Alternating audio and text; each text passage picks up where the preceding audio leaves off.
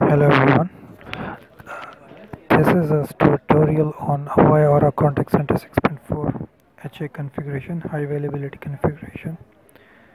In this video, I'll show you how to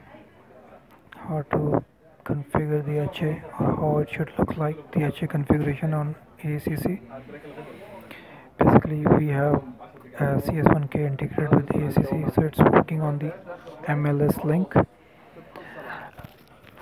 So basically, as you can see, I have 176 and 170 server. I have two different servers. So my 176 is acting as a active server and the other server is configured as a standby.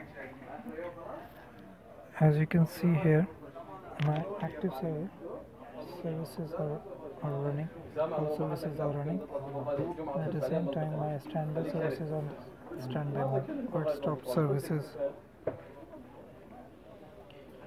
So in this video I'll show you how to do a manual switchover and how does it look like when it's switching the server from active to standby. What I'm gonna do is a manual switch, but if you want to know the the automatic switchover, you see this switchover is configured as 15 seconds. So that's mean if your active server goes down by any mean, like for the system failure or network failure, this standby server will start picking up the services and it will convert into active server. In the video description I will leave the requirement prior configuring the HA, like what needs to be done, what are the steps needs to be considered before configuring the HA in Avaya Aura Contact Center 6.4. So I'll quickly do a manual switchover and you will see how does it switch over and the messages you should look at while it is doing the switchover. So all I need to do is I'll go to system control, I'll pick the switchover.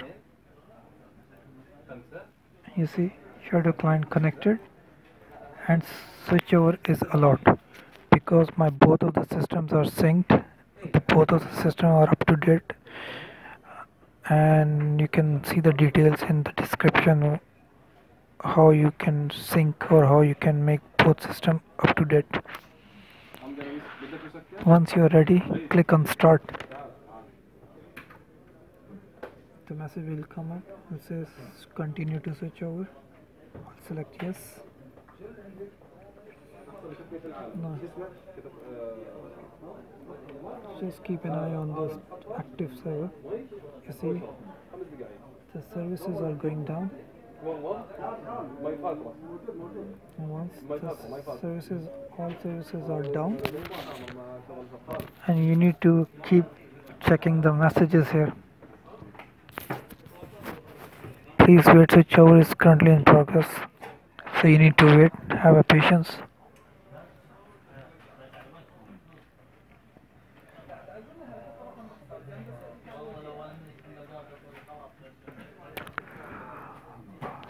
Now it's requesting the standby mode server to become active.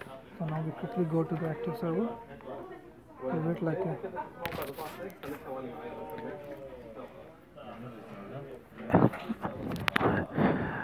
now you can see our standby server is quickly coming into an action, and it's picking the services up on the standby server, which apparently will be converted into active server.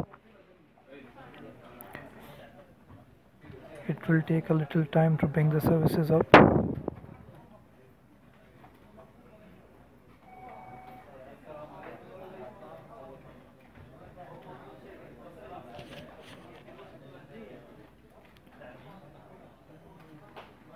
The most important services are MLSM services, TFE services, and ASM services has to come up.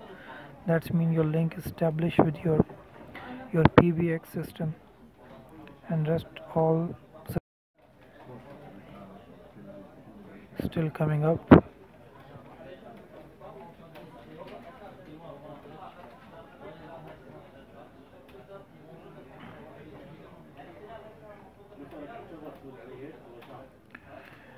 And the most important services are up, which is CCMS.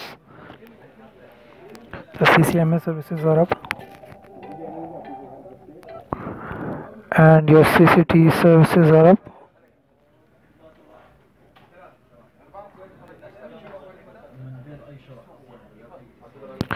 And you can see this message here: the switchover completed. Active mode server is now running as a standby system.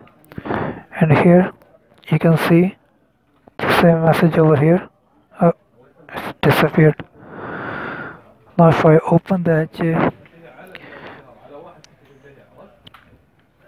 this was the standby server.